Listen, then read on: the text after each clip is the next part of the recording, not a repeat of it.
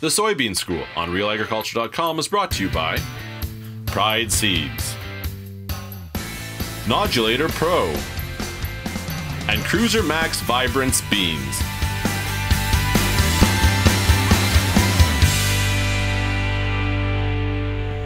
Joined again by Albert Tenuta on the Soybean School O'Mafra's plant pathologist.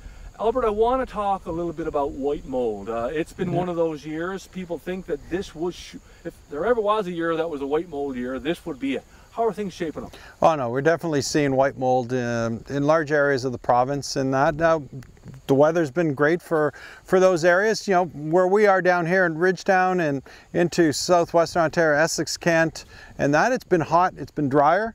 Not those frequent rains, so we're just starting to pick up some mold in certain locations and that, but again, very little mold down here as of yet. Other areas that have had these frequent rain showers, storms, eastern Ontario into the areas around London, north of London, and that, definitely seeing white mold, and it's been seeing white mold for a while as well. So it has, you know, today's a perfect day.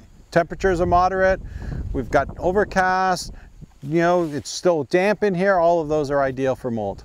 Now, I hear a lot of growers talking about, hey, you know, can I still put on a white mold fungicide? You know, timing is 2.5, but we're at R4, R5. Is it worth a shot? Yeah, so even that timing, you know, the 2.5 that we talk about or have been talking about in the past for general leaf disease control and that side of things, that may work for some of the foliar leaf diseases on those. But when we think about white mold, totally different strategy here. You're looking at earlier the better. Those blossoms, those flowers that are developing on the plant, those are the key driver for white mold. Those apothecia, those little sclerotia that are buried in the ground, or you see them, they're black, they almost look like rat turds, many growers say, and then you get a little mushroom coming out of those spores that are released, go and infect those blossoms, and those blossoms is how the disease starts to develop. And so as you start getting flowers at R1, R1.5, that's where the first application would be probably most beneficial, and has been most beneficial, because you're slowing down that initial infection.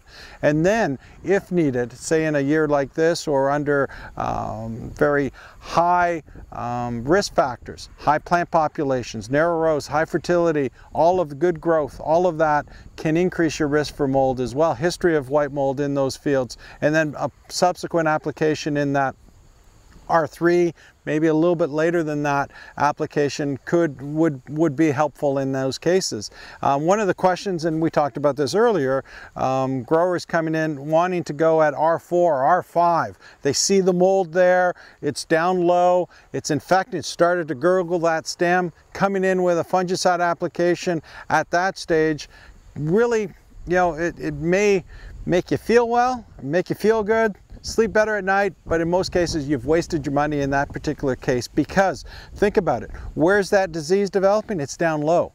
And so as we try to you apply that fungicide at those late stages like that, it's not getting down there in the first place, and the disease still develops down there. It's still going to pinch off those stems and in many cases kill that stem. So it's really not going to increase yield in that particular case. It might green up the top part of the canopy, but overall the return on investment is just not there in that case. And we've seen that, you know, in 2013 or so, where, you know, a few years ago, where we had again another white mold year, where those, you know, many will call them revenge sprays, were applied, and sure, you saw a little bit green on top, but it really didn't pay. There was no benefit at the end on those.